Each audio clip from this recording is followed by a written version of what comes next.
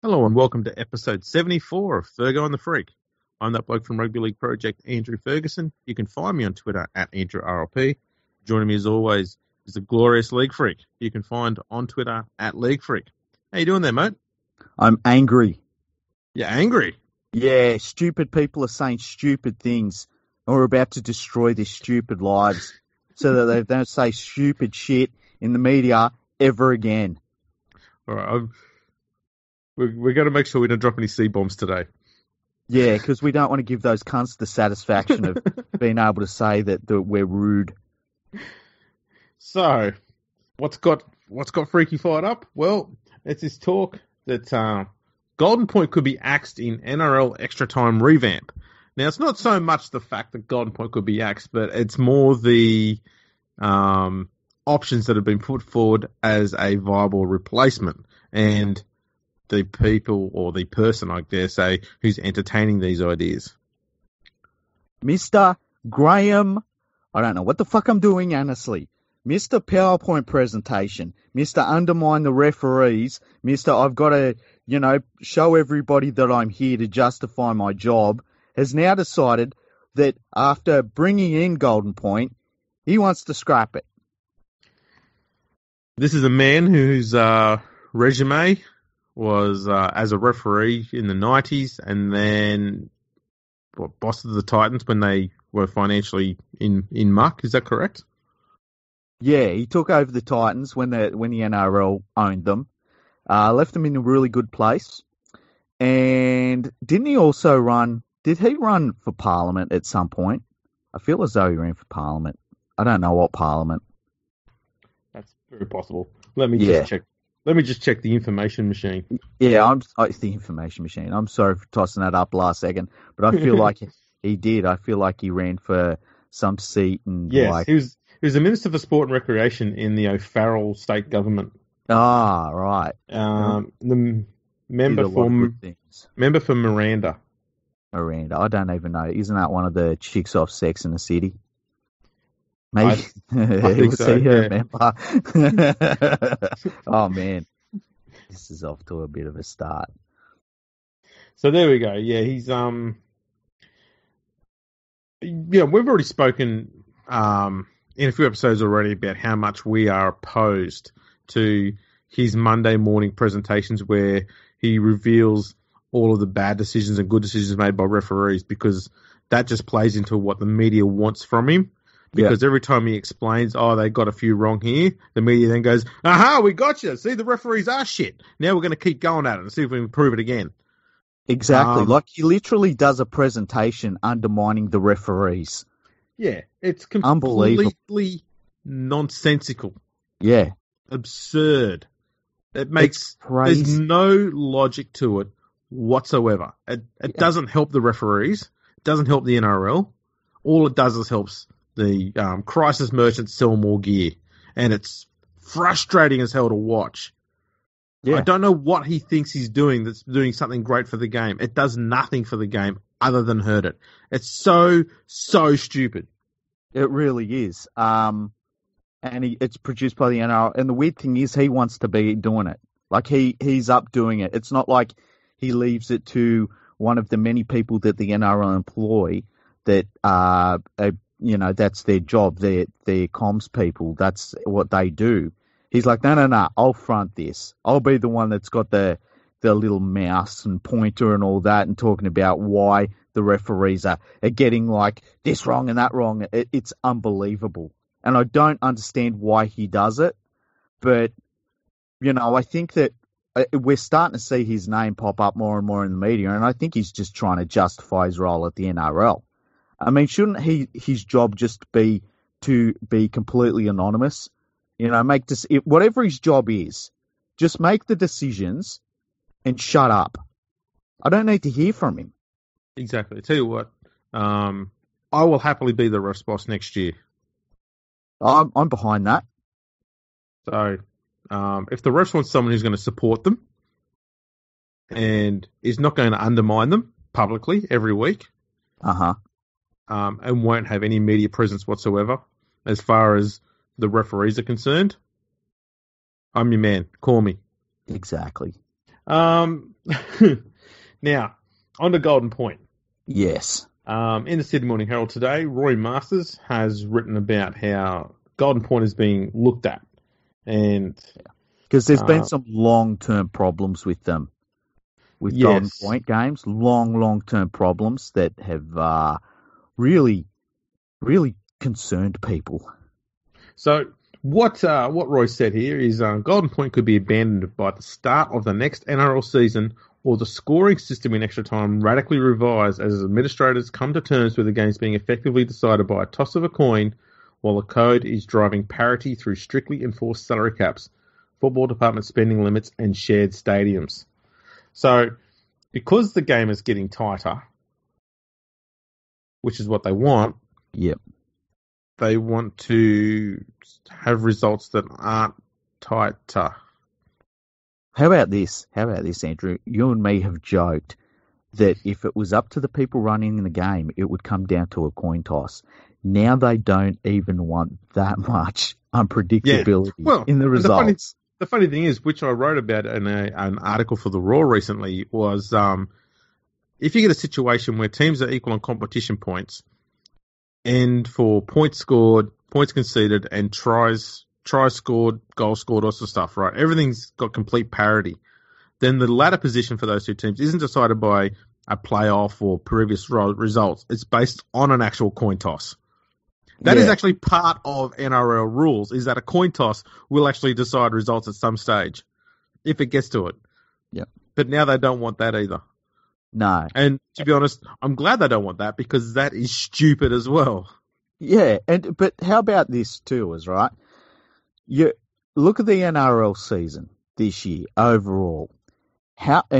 You earn where you are on the ladder, and we were just talking about this 10 minutes ago, that it feels like this year, really, so many teams have really earned where they are on the ladder, whether it be near the top or the bottom. Okay, and how have you ever remembered a season where the performances on the field were just forgotten completely because, well, where I am on the ladder is because of the referees, and it's because of the draw, and it's because of, like, I miss out on Sunday lunch at my mum's house. Like, it's never about how you're playing the game anymore. It's always about, well, we're where we are on the ladder because of Golden Point games. How about you just take responsibility for what you do on the football field? That's all gone out the window this year for some reason. Yeah, it is mad. Everyone's looking for an excuse for their own shortcomings. And if it's not the clubs themselves, it's morons in the media trying to drum up some sort of fabricated excuse. Mm-hmm. Some of them so absurdly pathetic. I'm surprised they weren't embarrassed to actually publish on it. Like, let's see, what's one that comes to mind? Paul Kent saying that the Jack de Belin case is the reason why the Dragons have been crap for the last 5 years. This year. Yeah. I see what you did there. Or how about the Panthers? It's not their soft pack. It's not their inconsistency. It's not giving away all them penalties. It's because some dude was filming a chick that he was banging earlier this year. That's what ruined their whole season. That's what it was all based on. And it's crazy considering that at various points of the year, both the Dragons and the Panthers were actually in the top 8. So could you argue then that they weren't impacted by the off-field incidents then? Like, why are they only impacted by these off-field incidents after the origin period and not before it, closer to when the actual incident took place? Exactly. Well, how about this? Why weren't the Panthers impacted in it when they had that really long winning streak? Yeah. Yeah, and the Dragons too. I mean, they won 4, they lost their first 2 games, then won 4 straight to be sitting in 5th place on the ladder. Yeah. How are they not impacted then? Nah, it's all because of coin tosses. We got to remove coin tosses. Oh my God. It's so stupid. I cannot believe that this stuff even gets entertained. Like, say you're in the NRL, say you're working at the NRL, you're getting a decent amount of coin. Like, none of these people, earn minimum wage at this point, right? Mm-hmm. And somebody comes up to you and says, listen, I've come up with some statistics that show that if we eliminated coin tosses, we could really make this league a lot more even. Wouldn't you just say to them, grab all of your stuff, put it in a box, security will escort you out the building? You fucking idiot. So, NRL head of football, Graham Annesley, has revealed Golden Point has been under serious discussion at League Central recently, and it will be reviewed by the competition committee in November. Can I just say, when is something ever under casual discussion? It's always serious discussion. It's got to be serious. It's like, and what is the turnover point? Like, do you you frown? You frown. Do you have to sit down for a serious discussion, or can you stand? Like, say you run into somebody at the water cooler, and you say, "Oh man, I wish Golden Point didn't exist." And it's like, "Yeah, I know. Might even be in the finals," and then you walk away. That's obviously not a serious discussion? Well, it depends, because it depends on the body language. Like, if he's just sitting there with one arm casually on top of the water cooler, then that's a casual discussion. Ooh, but if he's sitting there seriously with hands on the hips, with the frown in place and discussing it, to me, that's a serious discussion. I've got a thing here though, right? Say you walk over to the water cooler and it's Fonze, and he's like, let's get rid of Golden Point. That's a serious discussion. That's a serious discussion. I don't know. I don't know if Fonze actually has serious discussions unless he goes into his office. No, I think all of his discussions are serious. I really do. That's how you slay it as much as Fonze did. What was his last name? Fonze. I don't know. We will get to the American later. Two results in round 24 have caused concern with long-term league watchers. Good. The Eels were defeated in extra time last Friday without touching the ball. And the Broncos kicked a field goal. Anyway, 2 days later in Paul Gallen's final match, the Raiders kicked a 1-pointer in extra time. When was that? After about 7 sets had been played. So the concern was about the game being decided very much too early and far too late. Yeah, we needed. I mean, if they could just both score in Golden Point after 3 sets, that would have been wonderful. I love this idea that, like, we should have some sort of sympathy for the Eels, that they kick the ball off. They allow the Brisbane Broncos to march 90 metres up the field and slot a field goal, and for some reason the Eels should feel hard done by. It's like, how about you tackle them? Yeah. You got 90 metres. You got a 90-metre buffer zone to start the game, where they're nowhere near the try line. That's a pretty good start, if you ask me. Yeah. So there's talk here that the Golden Point is a case of lottery and luck. I don't know. Annesley said, the NRL has actually given this some thought recently and will further discuss Golden Point variations with the competition committee when it meets early November. Over the years, there have been a number of alternatives floated, such as golden try, which is stupid, minimum time periods, and even scrapping it altogether. None of these have generated much traction. However, I do think both teams should get at least one possession each before a match is decided. Why? Look, I've said before, there's all of these ideas that come up to change Golden Point. Uh-huh. And for the large part of them, they're all stupid and worse. Yes. The only option that you're going to have, if you want to change Golden Point, the only option you've got that's better than that is just have extra time. Mm-hmm. So if you want to have fair possession, you want to keep it as fair a contest as the 80 minutes before it, then you have extra time. So both teams have got an extra 10 minutes to do whatever they can to win the match. It doesn't matter who scores first. You've got 10 minutes. You can fight back and do what you need to. Yeah. That is the only viable option and alternative to Golden Point, if Golden Point has to be scrapped at all. Yeah. And like, at the end of that, you can get a draw. Like, at the end of Golden Point, You can get a draw. Exactly. But at least in Golden Point, it's like, if this occurs, the game's over. You know, if you allow your opposition team, and this is what people forget, if you allow the opposition to score a point in Golden Point, why do you think that you deserve something? You don't. You let the opposition score in a very quick amount of time too.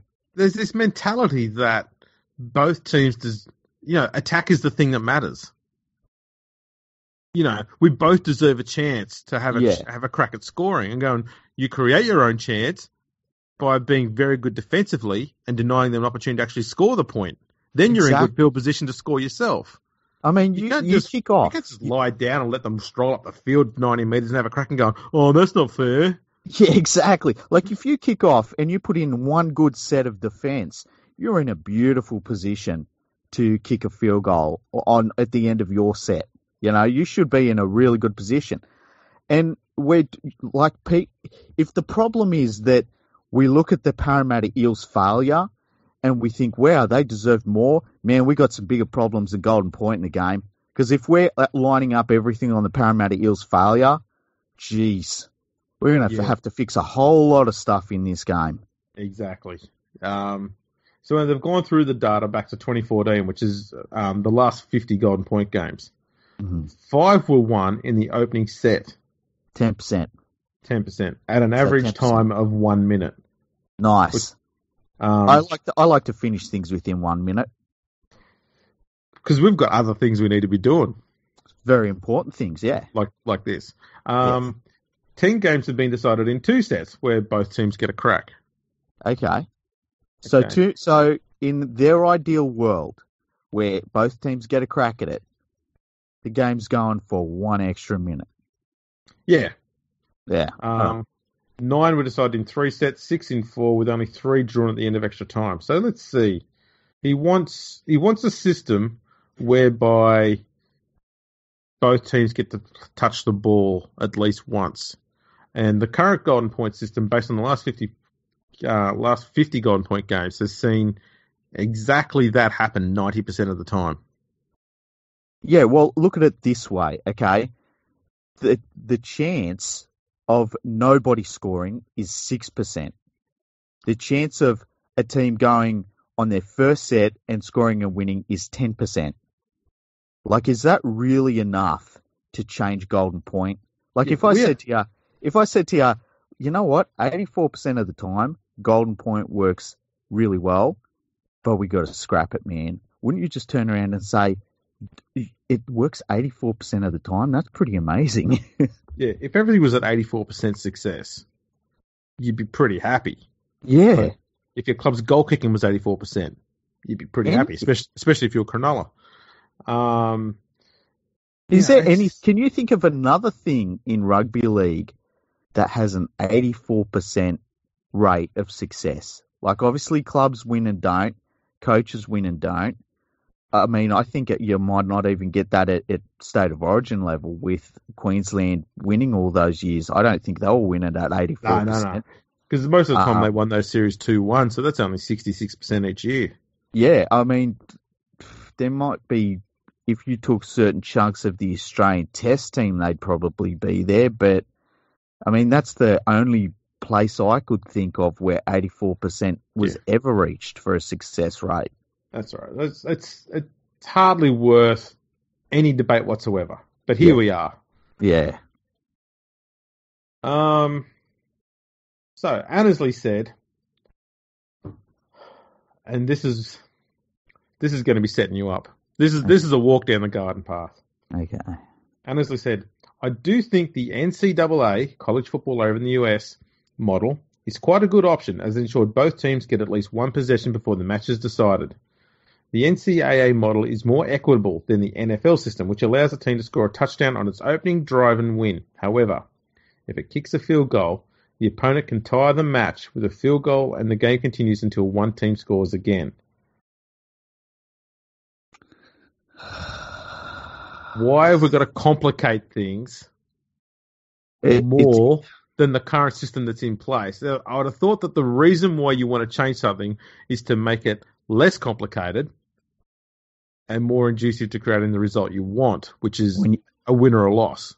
When you've got to pull out the abacus to explain something to someone, it's stupid. Okay, you can explain to anybody. If a non-sport fan walks in the room and at the start of Golden Point and they say, "What's happening here?" and you say, "You know what? First team to score wins the game." They get it. You don't have to explain another thing. If you say, "Well, you know, the first team scores a point, then we restart the match, but then the other team can equal that. But then if another team scores after that, then they can win the game. It's like they've walked past. They're like, oh, I'm going to take a shit. Like anything else other than to sit down and watch this stupid, convoluted system, you know? And the other thing is, we're not playing gridiron. We've got a dynamic game, okay? Gridiron stops at the end of every single play. We're not gridiron. Can people stop trying to, look to gridiron for things that we should be doing? Because we're not fucking gridiron. We're rugby league. You know? And, this is what they do in the NCAA. What do you mean where they don't pay the players? Maybe we should stop paying the players as well. Oh, maybe we should do what they're doing in the NFL. Really? I mean, if you ever sat down and watched an NFL overtime game, it is just this convoluted crap. And they keep on looking over at the NFL like it's some shining light. Let me tell you, it's not. I've been an NFL fan for a long, long time. Longer than most of the people that say, oh, I'm an NFL fan. It's not. It's not this wonderful bloody thing. I mean, you listen to the sports talk shows from the US about how terribly run they believe the NFL is. Yeah, it makes a lot of money because a lot of eyeballs are on it, but it is run like garbage. And we keep looking at it like it's some sort of example. I mean, can we please stop? We are not gridiron. We are rugby league. We have a very different dynamic in our sport. Unbelievable. It's a very different game. It's a different culture. It's a different game. It's different, completely different. It's mindless. So we've got, what? We have more in common with basketball, where it's also a dynamic sport, where you have an overtime period. They've got a lot more scoring, so that helps them. But I mean, they have triple overtime games in that. We're not a stop-start sport where you stop the game for 30 seconds to work out what you're going to do next. Exactly right. And the players go hammer and tongs for, each half is probably close to 45 minutes with the odd stoppage in there. So it's about 45 minutes or so per half. Then they've got 10 minutes in the middle and go again. It's non-stop action. You keep going. There's not this constant stopping, having a chance to have a breather and a drink and then go back out for one play and then go off, and the game doesn't take 4 hours to play. And the thing is, you get the ball in overtime in the NFL, you do first play, stop, you got 15 different coaches that are talking to the quarterback in his ear. It's like, now let's have a conversation about what we're going to do about the situation. That's not rugby league. It is so far from what happens in a rugby league match. Exactly right. And rugby league has always been mindful of the amount of time that's spent not playing the game. I mean, we've got shot clocks for scrums and dropouts, for Christ's sake. Yeah. We've had them for goal kicks. It's obvious that the game is very, very mindful on the amount of time is spent not playing the game. I mean, they've even made sure that the bunker decisions are made more quickly these days. Whether you like them or not doesn't matter. They do happen much more quickly now than they used to. Remember when the bunker first came in that first year? They were lording over every decision and every little move and every frame. And some decisions were taken 5-6 minutes. Now you're going to get a response, an answer within a minute. You know what the thing about the NFL is with these people? They see the money and they see shinies. They see lots of shiny stuff. It's all shiny and stuff. And they think, better. And it's like, no, that's not how it works. We would, if they were running around saying, you know what, this is how rugby union do it, I wouldn't be saying any of this stuff because we're so close to rugby union, right? But they're not. They're taking a sport that is so completely different to what we have in every single way that, the only difference is their ball is a similar shape to us, and even then it's very, very different. It's so different to rugby league. It really, really is. And I just can't believe that we keep going back to this stupid premise that we should go and have a look at how the NFL does things, because it is run like crap. It really is run like crap. And it's not run to make the game look better. It is just, I just can't believe that we keep getting back to this bloody same talking point from the same idiots. You know, when he's bringing up college football, they don't pay their players. Like, why is he looking at college? Well, they've got someone outside the NRL to come in with an idea based on a hybrid version of the NCAA and NFL's options here. That even Gridiron doesn't use. Yeah. Yeah. And trying to mold it into a system that the NRL could use in extra time. And I'll just say the quotes, okay? Okay. The ball would be placed 20 meters from the try line, with possession going to the team which won the coin toss at the beginning of the match, or having a second coin toss to determine who receives first use of the ball. The team in possession will be given one set of 6 tackles to score. If they score a try, they will be given the opportunity to convert it. The opponent would then be given the ball and restart play 20 metres from their try line. The same scoring options would apply.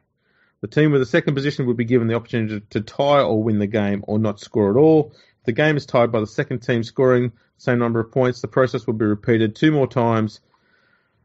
At this point, the NRL needs to decide how desperately they want to not have a drawn game. And that is as much as the stuff I just read out is crazy, that next line he says is the crux of the matter. At this point, the NRL needs to decide how desperately they want to not have a drawn game. If they are so adamant that the game has to have a winner and a loser, then you are going to get to the situation where you need to come up with some crazy rule. And I don't know why having a winner and a loser is so vitally important, especially when, what are we talking? 94% of the time, we get a winner or a loser anyway. What was it? It was, it was 94% of the time we get a winner and a loser. And that system, I mean, Jesus, just go away. Just whoever come up with that system. It's convoluted, okay? And the main reason why it's convoluted madness, stupid, is because it's practically a different game. You're playing a completely different game there. Yeah, that's not rugby league. That has never been rugby league. What are you talking about? I don't know who wrote that, right? But just go away. Yeah, stop wasting my time with your convoluted shit. It is madness. Oh boy. Now that's a good first half of the episode done. Yeah. These people are stupid, man. I can't believe how stupid people in rugby league are. And Graham Annesley, like right now, he's earning money to do really important stuff in the game. And he's sitting down talking about how they do things in gridiron. I wish he was running the Titans into the ground again. Don't mind me, just enjoying some popcorn and some drink. Oh, nice. What are you drinking? Yes. Whatever you get whenever you listen to someone have a rant. Yeah. I just can't stand them. Right. I can't stand any of them. It's a good segue, that, because you were talking about idiots and stupid people. Yeah. Paul Crawley. Oh. Seamless. Paul Crawley has handed out his yearly report cards for clubs, despite the fact the school hasn't finished yet for the year. Yeah, well, I like to give out my report cards anytime, before the final exams are finished. That's great, right. Paul. What did you want to get in? Well, you're so smart getting in before everyone else. Why isn't everyone else doing this, Paul? It's one of the few times that he's got in and done something before Buzz did it for him. I mean, someone should have said, listen, friend, pump the brakes, all right? Just wait another week at least. Just hold your horse. Just wait till Sunday, Arvo, at least. Yeah. Shall we go through this, his report card? Let's do it. Why not? We've had so much external stupid shit to talk about already in this episode. Let's run this stuff into the ground. Oh, man. Let's read it out with a laugh. Yeah. Okay. Raiders, grade A+. I agree with that. The Raiders are not going to achieve anything this year. They'll run around talking about how they're a nice bunch of blokes and losing the finals. It feels very Raider-esque. A+ from me. I'd say they've been an A. Really? Yeah, I'm a hard judge. But they're such nice blokes, Andrew. What are you talking about? Well, this is all right.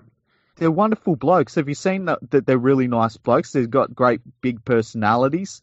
I know that because people keep saying that. I wonder how good a bloke Jack Whiten was when that's anyway. Manly, he's got them second with an A+ as well. And I'd give them a B+.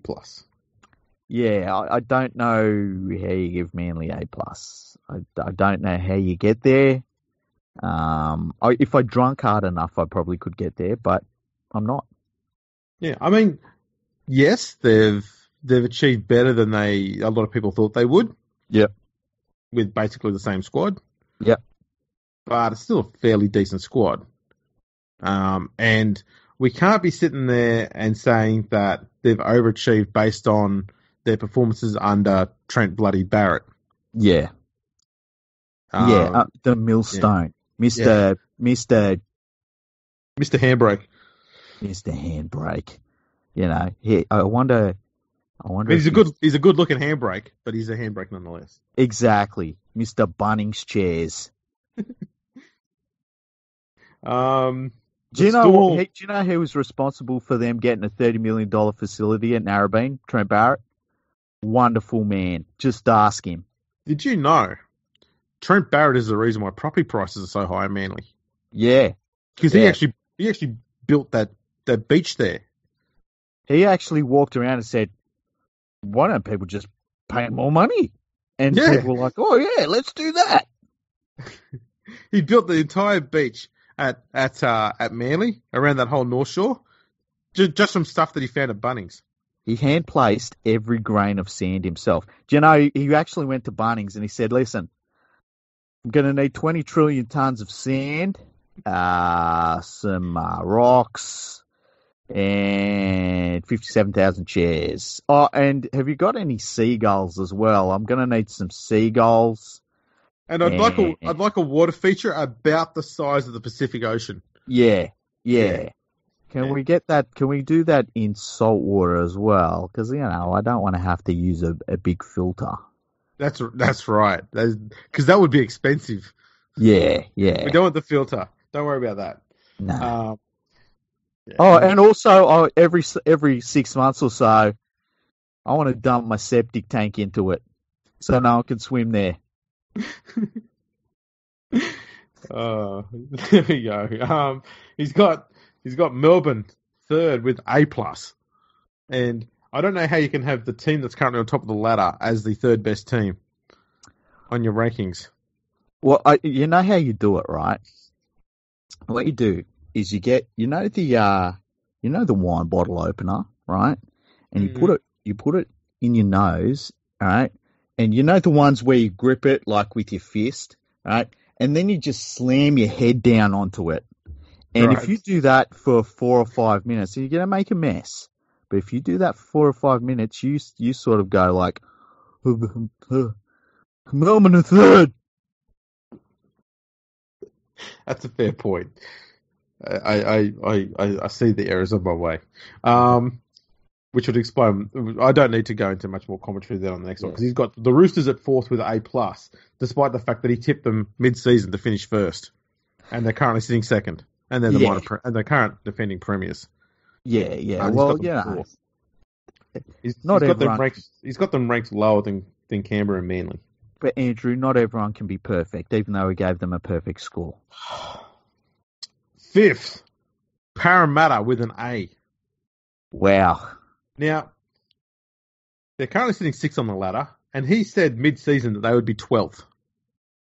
And he's giving them an A. They've got Brad Arthur as coach. I feel as though this list is so stupid that he's given them an A for AFIT.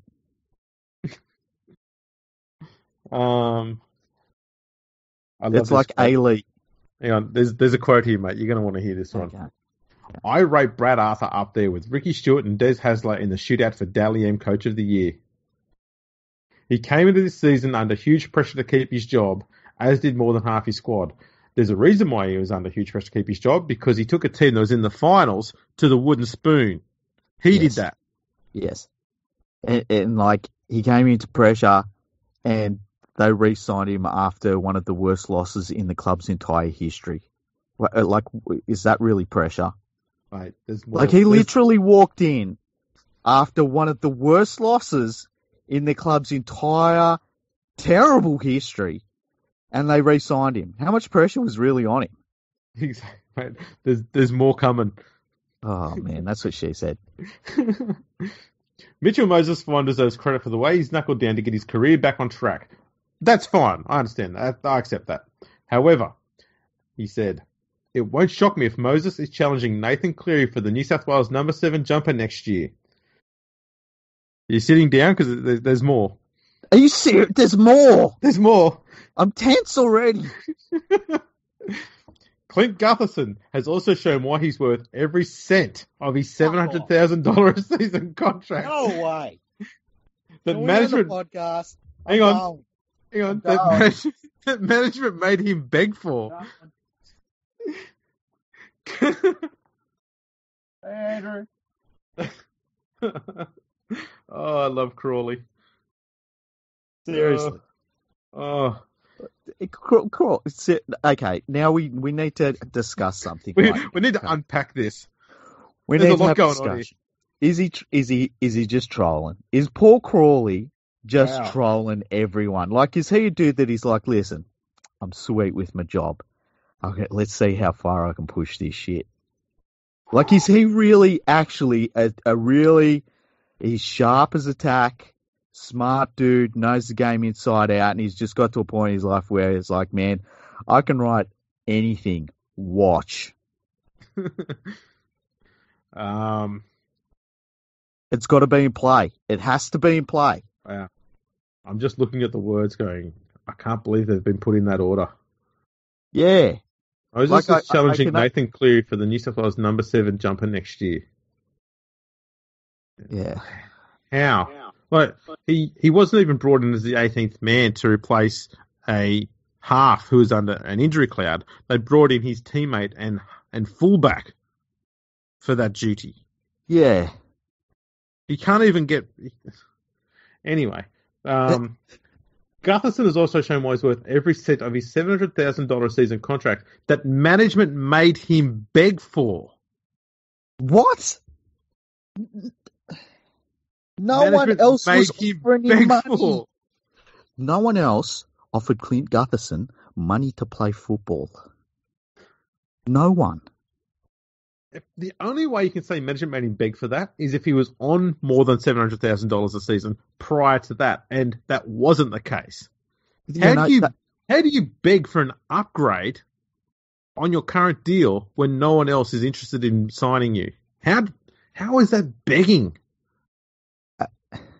And the night before he said, yeah, I've got no other offers. And they re-signed him to this giant deal. Like, I'm pretty sure the club that promotes this reserve grader as the king is not making him beg for anything. He's their club captain. Wow. Far out. That was some Crawley gold right there. That really is. I think he knows what he's doing. I've changed my mind on Paul Crawley. I think he's brilliant. I think he's like in the Braith and Asta thing. I was just about to say that. I think, and I love Braith and Asta. I really do. I think Braith and Asta says, man, I get to call footy for a living, and I can say whatever I want. Watch this. Like, I can't say the same thing for Mark Gasnier, because Mark Gasnier says some stuff that you're like, ding dong, but... Well, he also says beautiful a lot too. Yeah. I wonder what we say a lot that we don't realise. I know I say yeah every 37 seconds. There's got to be something. I say a lot. Do you? Yeah. The Bulldogs, he's given them a B+. I think they're in 6 on this thing. Wow. Yeah, it's they've had a good run at the end of the year, but given the squad they've got and what they're dealing, what they're going through, I give them a respectable D+, C-, somewhere around there. And where they are on the ladder as well. Yeah, that's pretty phenomenal. Yeah, how can you give a team B when they're that far down the ladder? How's this? In fact, I'm starting to think Pay will be coaching Canterbury for some years to come, given the way he has rediscovered the famous Dogs of War spirit. I never thought we said this at the start of the year. We never thought that Pay should be losing his job anyway. Never, no. And here's the thing: it's like they just bring out the same crap. The Dogs of War. They call them the entertainers as soon as they score more than 12 points.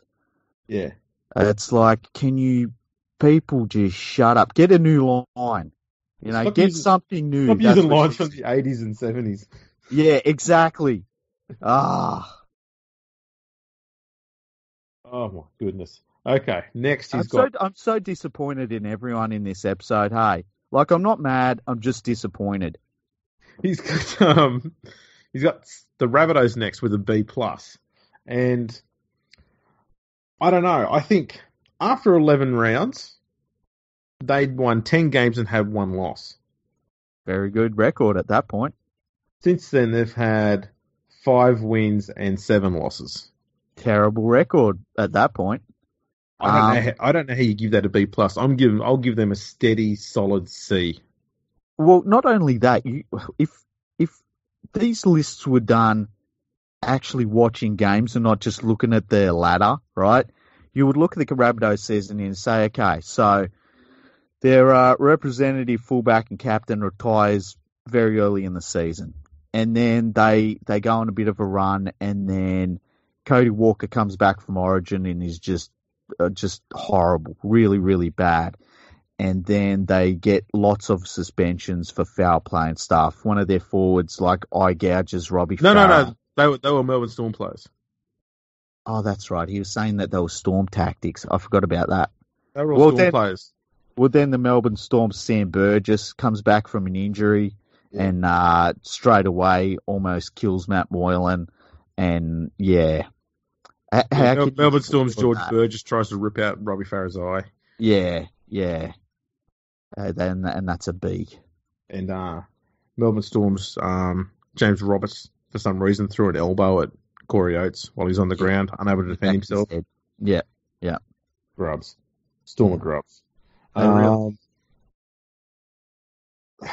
Tigers, B+. And... well, you're a Tigers fan, all right? I'm not giving B+, no. Okay. No. What if they got 9th place? Would you give them an A+, because that's what you expect? I don't think you give someone an A+ for doing what they're expected to do. I think an A+ is for people who go above and beyond expectation. I agree with you. There's sometimes I'll be like, nah, you're expected to do that. That's a C. But other little thing you did, that was an A+, that one. Right now, okay. The Tigers finished in 2018 with 12 wins, 12 losses in 9th place. Yes. Right now they have 11 wins, 12 places, are sitting in 9th place. Yes. I give them a C, maybe a C+, probably a C. That's somewhere in there. Yeah, that seems... I mean, if there was ever a team that was a C in the NRL, like a lock it in, how do we rate everybody else? You'd be like, well, the Tigers are the 9th place C, okay? And you just work your way backwards and forwards from there. Yeah, that's pretty much one of the most easiest ratings to give any side. You can lock in the Tigers with a C at the start of most seasons. Yeah. He does have a great line here, though. Okay. This Sunday is shaping up to be one of the most memorable afternoons at Leichhardt Oval since probably going all the way back to those... Ignore the bad word usage there. Okay. Going all the way back to those great Balmain days of Blocker, Junior, Benny, Ciro, and Gary Jack. 5 Australian Test players. How many times do you think either the Magpies, the Balmain Tigers, or the West Tigers have had 5 Australian Test players in their side at the same time since then? Let me think. Did Darren Centre play for Australia? No. Was Terry Hill playing for Australia? No, he wasn't. John Hopewadi, he wasn't by then.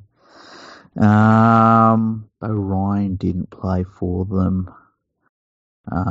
Wilson, no. Heckenberg, no. I'm trying to think who else. Am I missing someone? This could go on for a while. Yeah. I feel like he's probably pointed out something really obvious. Yeah. He doesn't know anything.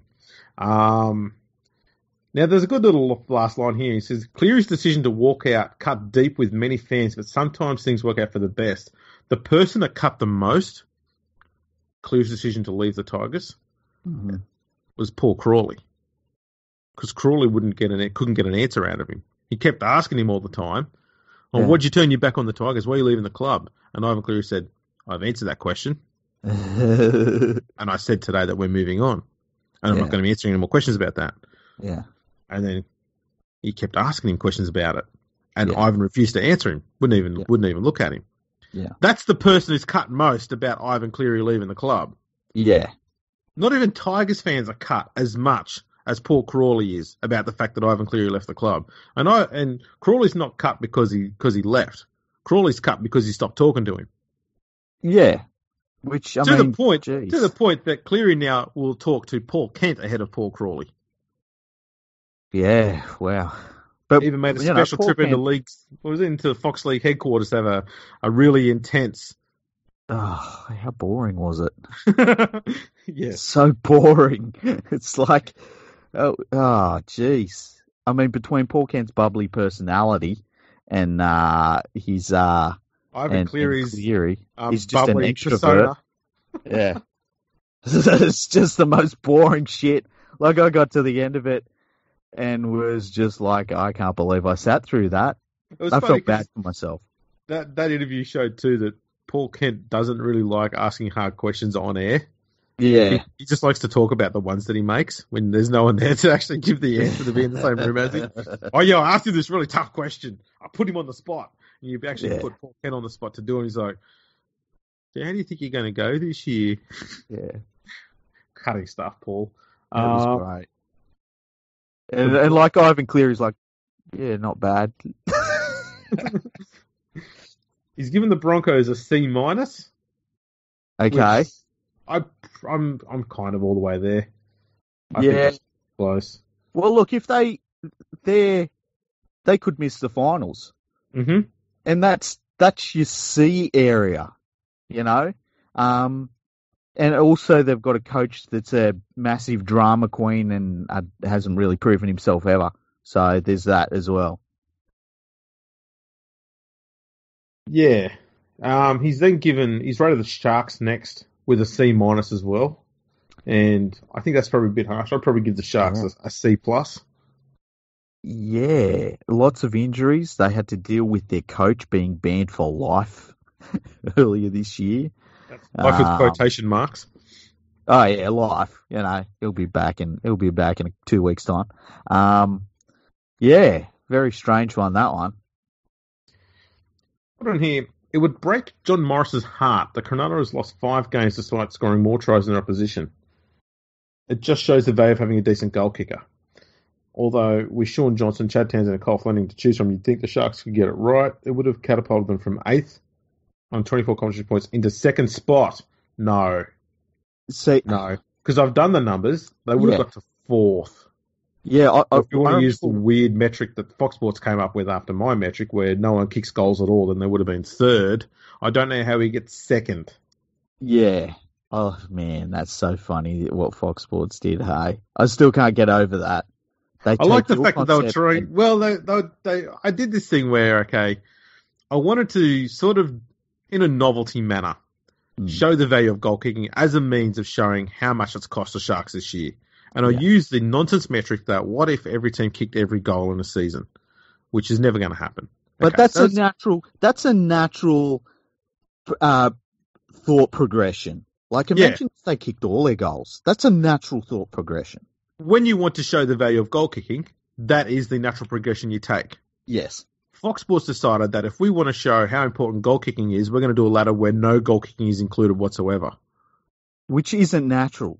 That no one's saying, imagine if goal kicks didn't exist. It's like, this is how important goal kicking is. And we're going to show you by not having any goals included whatsoever. Yeah. which just brought in a ton of draws. Because it's just, how many times do you think two teams have scored the same number of tries in a game, but they scored different number of goals? A lot.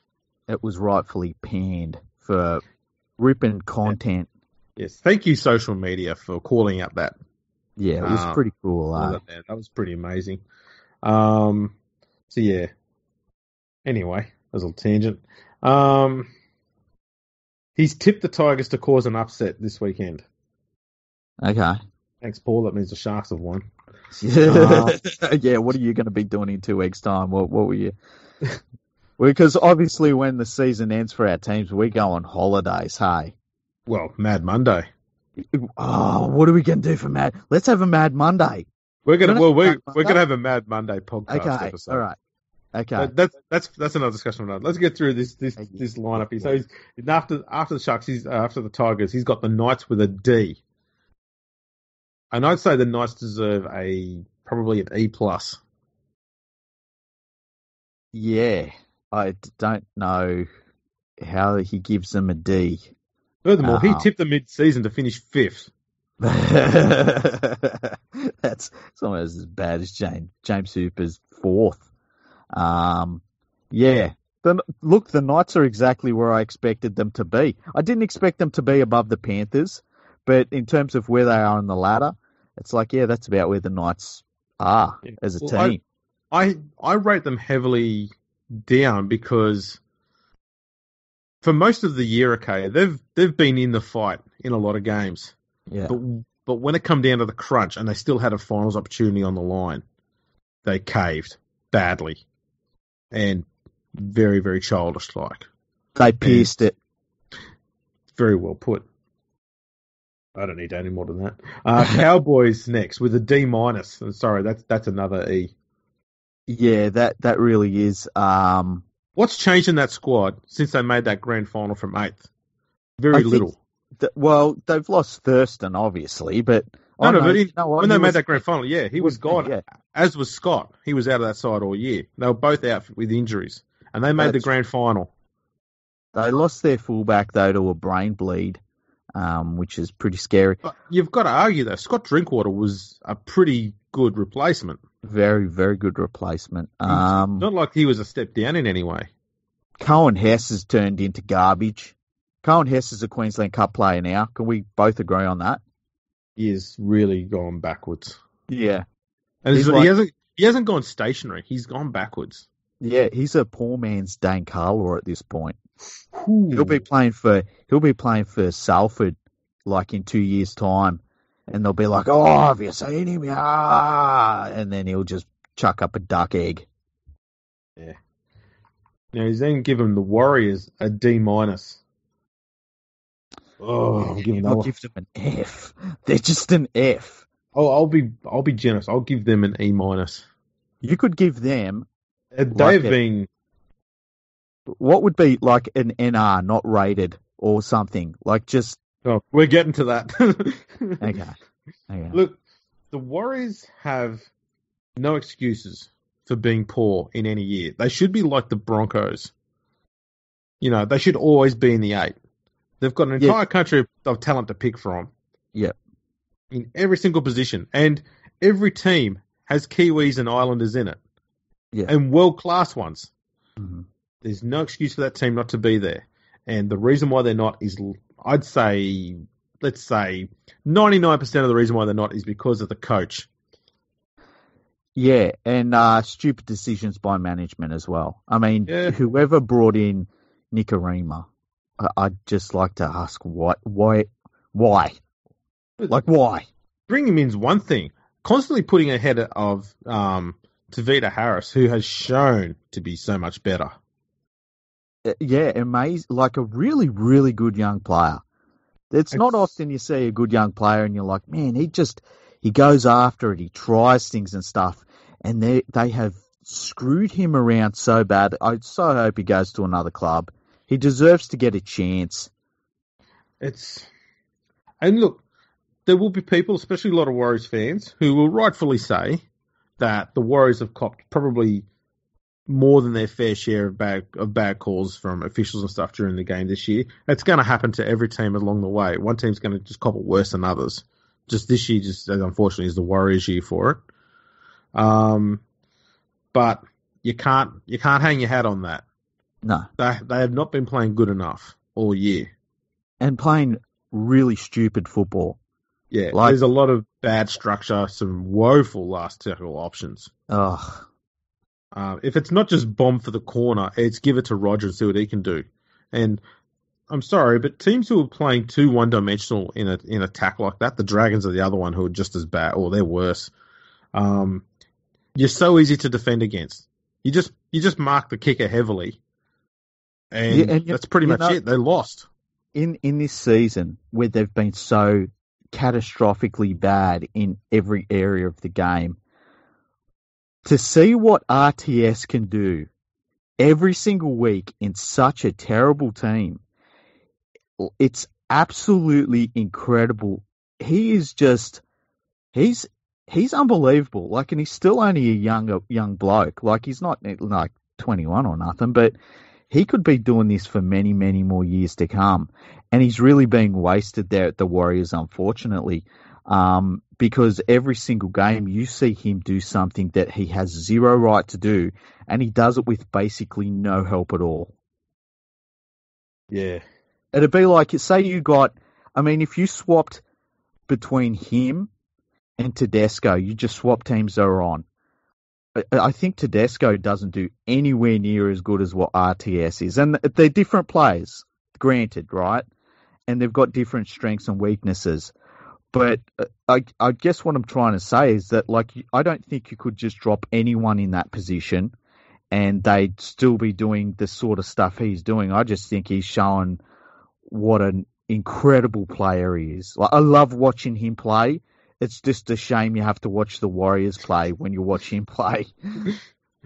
Yeah, it's, they've got to do a lot of changes to their roster, but I think the first thing they need to do more than anything is get a proper coach there. Yeah. Get rid of a genuine proper coach. This is the thing with Stephen Kearney, okay, is you hear so many people in the media talk about, he was an assistant under Bellamy, and that's just going to automatically lead to success. Kearney says, hold my beer. Yeah. He's from that Bellamy camp, and it's like, you can only dine out on that for so long, and he's been dining out on it for 3 years too long. Yeah, definitely. Warriors, do your club a favour, do Rugby League a favour, get rid of him, get a proper coach, and not Sean bloody Wayne. Oh, they're going to do it. You know they're going to do it. Don't do it. They're going to do it.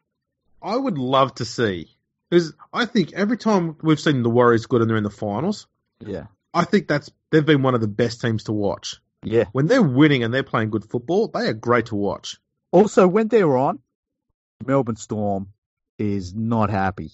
No. Like, when they're playing well, the Storm is like, damn, the Warriors. That's the thing. But when the Warriors are not playing good football, it is the worst possible chore to sit through watching them play. I'd hate to be a Warriors fan watching their team play when they're not winning, because they are hard to watch. I don't know if it's that I want the Warriors to go well or not, right? I don't know if it's that.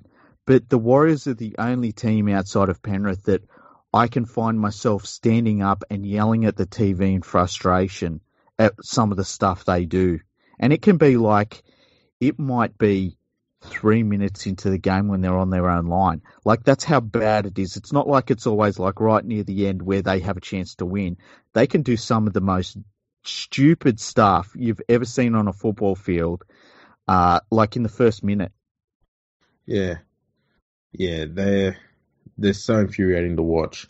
But when they get it right, just phenomenal to watch. Yeah. Next one, Penrith. An E he's given them. Ooh, an E. I'd probably agree with the E, actually. I'm trying to think. He's got a lovely rant about Ivan, though, because he's had his run-in with him. He's a journalist, though. He's got integrity and stuff, and he wouldn't make stuff personal. Well, here we go. Okay. This is the jilted lovers comment here. It's like the breakups that dudes used to have on Twitter with me when they'd say, "I'm unfollowing you, League Freak," and it's like, dude, just unfollow me. We're not together. All right, just chill. All right. He starts with, "Let's get this right." So Okay. I told you, jilted. Yeah. You sack Ivan Cleary to bring in Anthony Griffin, who has you sitting equal fourth when he was sacked. So you pay out Griffin and bring back Cleary before getting rid of Phil Gould, so Cleary can seemingly start a new rebuild because he's obviously not sold on the roster Gus spent 8 years building. Use a comma! He did, there wasn't one comma in there. No. Wow. As I said, jilted. And after all that, you missed the finals when most were thinking anything but a grand final would be a fail. Well, that's pretty. I mean, even the most optimistic person wouldn't say that, I don't think. Seriously, wouldn't you love to work for a joint throwing money around like the Panthers? It was again highlighted by a decision to bring back Api Coruscant despite already having an extremely gifted dummy half in Wade Egan they'd spent years developing. Sometimes, when you develop a player, it doesn't work as quickly as you like. Yeah, and they don't turn out to be what you need. Sometimes you need someone that's quick out of dummy half that can, do a few things in the middle of the field. And that's not to say that Egan can't be doing that. He's probably just another year or two away from that. And sometimes you need to have a new person to come along to sort of help guide them a little. Yeah. And I remember when we won the title in 2003 and there was some dummy half. I can't remember what we did at dummy half, yeah. Oh, that's right. We brought somebody in that was a good dummy half because we needed that immediately. It helps. I mean, let's have a look at some other teams that have been quite successful and have a look at their hookers. And you got Cameron Smith, pretty good out of dummy half. Yeah. Damien Cook, I mean, he used to be a beach sprint champion, He's pretty good out of dummy half. Hang on, what? Yeah. What do you mean he used to be a beach? Well, I'm an historian, mate. I've got to research his stuff. Yeah, Damien Cook. From South. From South, yeah. Beach sprint. Have you not seen, mate? He's fast. No way. He's a beach sprint. He was a beach sprint champion. Yeah, absolutely. Unbelievable. Fantastic stuff. Wow. You're a real historian. Oh, mate, you got to do your research. Yeah, I didn't know that. Now we're down to the last two. Okay.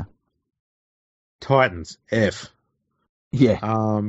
Easy. No, the Titans get a Y minus. Yeah. A terrible season.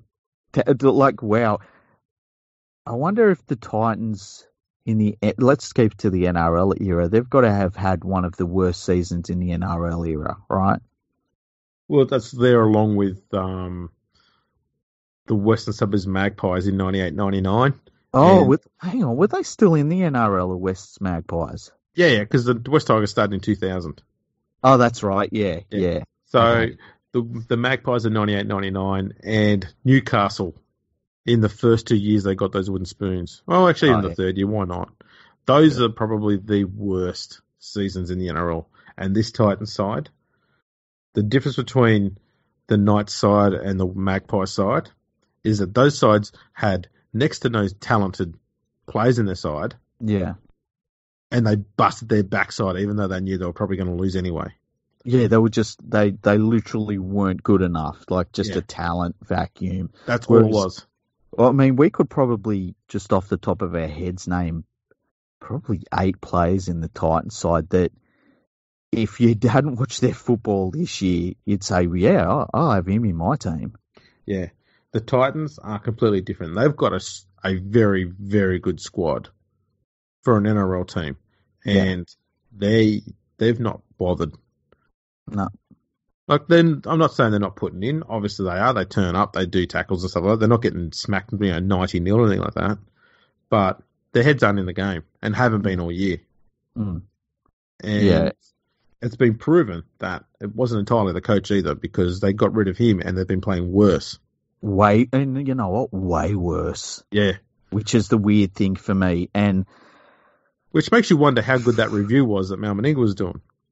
Well, we did an episode about this. It's like if you bring in Mal Meninga and you say, listen, Mal, we need you to, and they brought him in really early in the year, which was kind of weird, but you say to Mal Meninga, Mal, we need you to come in and do a review of the club and give some recommendations. And he does that and he follows his recommendations and the club gets way, way, way worse. You got to say, Mel, you're saying working, pal. Yeah. Yeah. And his review, I mean, why would you bring a rookie coach into that team the way it is? Yeah, that's a really bad idea. They did that with the last coach. Yeah, Garth Brennan, and look how that worked out. Yeah. I don't see how they think doing it again is going to make things better. No. Every time the Gold Coast Seagulls, Chargers, whatever they want, and the Titans brought in a rookie coach, other than Phil Economides, the legend. I was going to say him. Other than Phil Economides, it's been an abject failure. Yeah. Abject failure. They should bring Phil Economides back. Can you imagine if he comes back like Vince McMahon when he walks down the thing and he's just like, we're bringing it all back.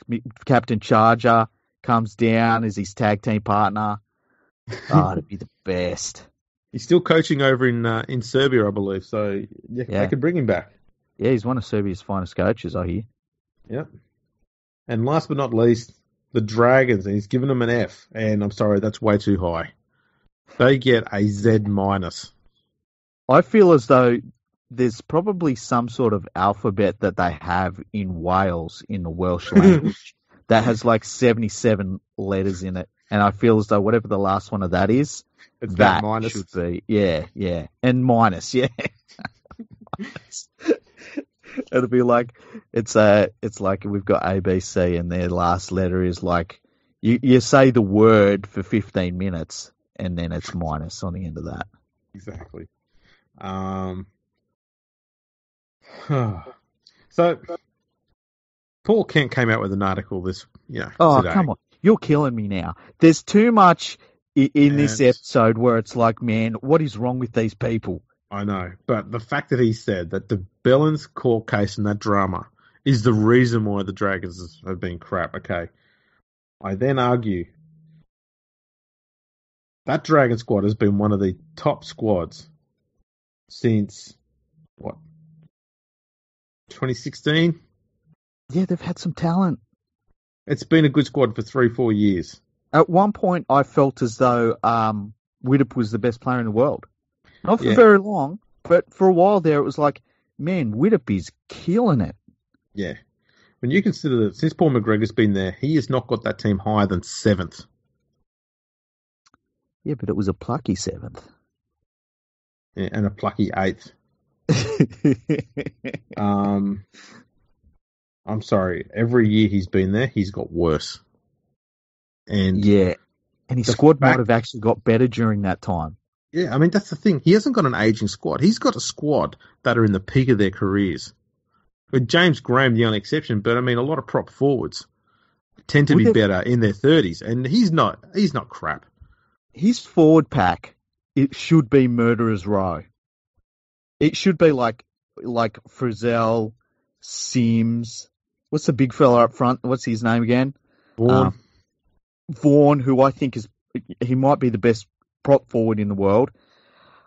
Like, it should just be a Murderer's Row. No team should be thinking, like they're the opposite of the Panthers pack, where you go to sleep the night before and you just snuggle up in bed and you like have nice dreams and stuff. When you face the Dragons, you should have a sleepless night. And it's not talent. So thanks there to Paul Crawley with his magnificent review of the year that hasn't yet finished. We found that he's mostly wrong. That's no surprise. And I guess that leads us into the tail end of the episode. So did do a few shout outs. So obviously we'll get people to get in there to listen to the Starting Block. They had a good episode last night. You can find them on Twitter at the Starting Block. Drop the K on the end. Drop the K as always. And Boogie Bumper. Yeah, he's got his daily show. He's going through that. I've seen that on daily, funnily enough. So go and visit Boogie Bumper. Nadine. Well, I was thinking the other night we should get Nadine back on pretty soon, eh? Yeah, we need to get some more of the staff involved. Yeah, I agree. Also, with the amount of work that Richard Cranium's doing at the moment, I think he needs a promotion from kneecapper to head of PR and sales. You see, he was trying to get Donald Trump to get invested in us. Yeah, and I mean, it literally is just a change in name of his title. It's the exact same role. Oh And yeah, the funnily actions enough, are the the pay same. doesn't change. Yeah, it's the same actions. Yeah, yeah. It just sounds a little bit more professional when you go overseas. Pretty much, yeah. And we should try and get him on at some point. So yeah, I'm trying to think of anything else we need to promote. Go to rugbyleaguepodcastingnetwork.com. Go to nrlbreakingnews.com. More importantly, go to leaguefreak.com, where I've been writing about the game since Stanley Jean was a kid. So yeah, and also go to rugbyleagueproject.org. I was going to say, does that mean that you're older than Stanley Jean? Man, it kind of makes it sound like it, hey. But no, I am not older Wow. than Stanley Jean. I think that the only things that are older than Stanley Jean, you have to do carbon dating on. Yeah. Or interview you. How dare you? Since he was a No, kid. it's like they do carbon dating on stuff, and then they say, "Do you remember this Stanley Jean?" And he goes, "Oh yeah, I remember that. That was pretty good when that was alive." Well, after all, you are a robot. Yeah, I can just You've existed for years. be around for forever, really, can't I? Exactly right. See, Great. I think after all these years, people have thought, well, I should say years, episodes. Feels like years sometimes. Done so many. I think a lot of people got this impression that you're human. Yeah, and I don't know why. I mean, I show no human emotions. You know, I just sort of exist in this realm of ones and zeros. Everything to me is binary. So yeah. Oh, good. All right. Well, yeah. Also, check out my website. So you can go to my Patreon. www.patreon.com/rlproject. Make a monthly donation there. That'd help. Yeah, I think that's pretty much it, really. You can check us out on YouTube as well. Go over there and subscribe and like all the buttons. Press all the thumbs up buttons on everything. Yeah, just everything that says like, subscribe, notify. Yeah.